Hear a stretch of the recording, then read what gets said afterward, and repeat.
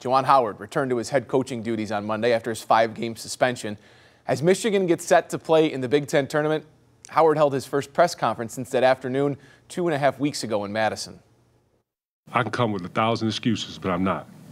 I take full ownership for my actions. That was not the right way how I should carry myself as a head coach at the fine institution like the University of Michigan. I was truly upset with myself.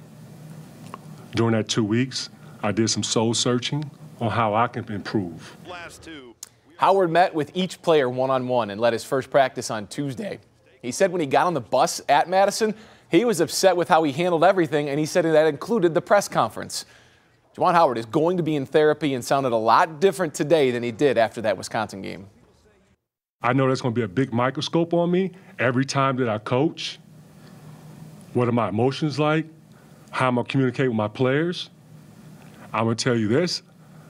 I know I'm not a perfect person, and with the mistake that I made, I would try to improve. But there was growth, and I've learned during the process, and I will continue to keep learning.